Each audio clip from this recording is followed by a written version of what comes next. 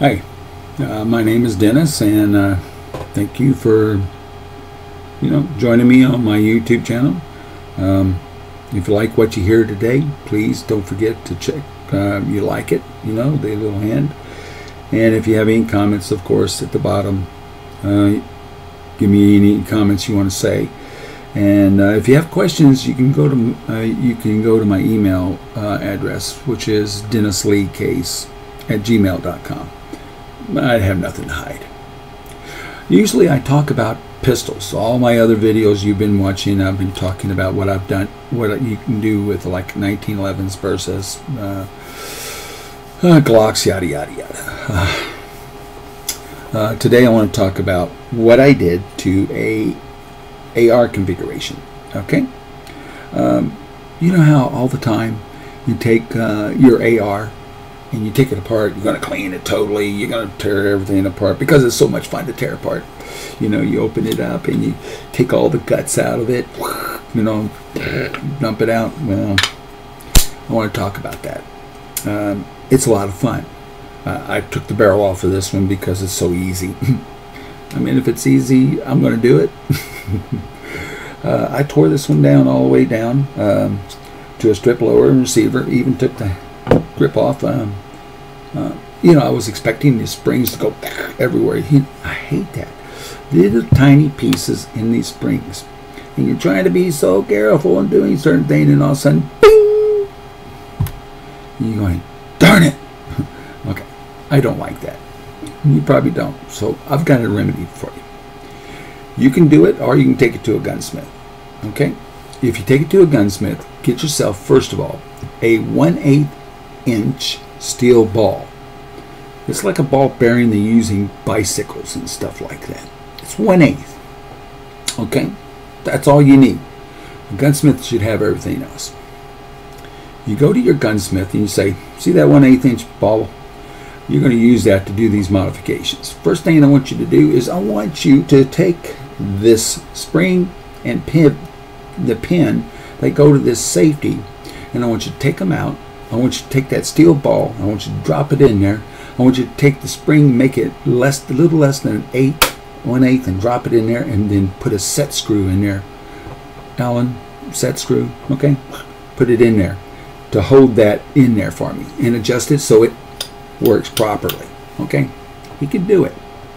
And the other thing I want you to do is I want you to take this end where the stock brings in. I want you to put the pin in there and the spring in there. You're going to have to cut some of the spring off, and then put a set screw in there so it stays there. And that way I don't lose it. That way when I take this whole thing apart, I don't have to worry about those stupid little pins going boing everywhere. I hate that. It just drives me crazy. I hate little things that just go flying off in the air. So you can take that to your gunsmith or do it yourself. If you want to know how to do it, email me at dennisleecase@gmail.com. And in fact, I could make the kit up for you and send it to you. I'll just, if it comes to a cost or something like that, I'll email you the cost of it. It's not going to be very much. What, an 1/8 inch steel ball is like, what, pennies? And then the Allen screws. That is a nice one. You can get Allen screws that are very cheap, but please remember, when you buy cheap, you get cheap. Don't do that. Okay, never do that to yourself. Okay, but you need a 3/30 seconds. Yeah, 3/30 seconds Allen screw and a 5/64 Allen screw. Okay, the 5/64 goes for the safety. Goes in here in the safety well, and the 3/30 seconds goes for this, because that's the hole that's tapped into it. And you'll have to, so that means you'd have to tap this 3/30 seconds, and of course tap this hole, the 5/64 sort of work. But anyway, once you do that and you put it all together, you'll really be happy. And it's a fun little project. It doesn't destroy your weapon at all, and it keeps you from losing those dead, burned little springs. Okay? All right, that's what I wanted to talk to you. Quick and down and dirty, and I hope you enjoyed that. The other thing, oh, forgot. A new little HK, tan little body, nice in it.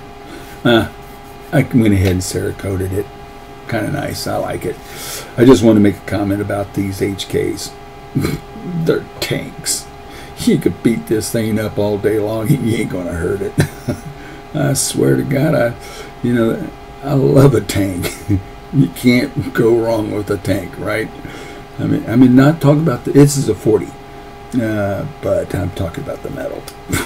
You beat on that all day long and it's not gonna affect it. Y'all have a nice day out there. Okay? Got any comments? Write them below. Bye-bye.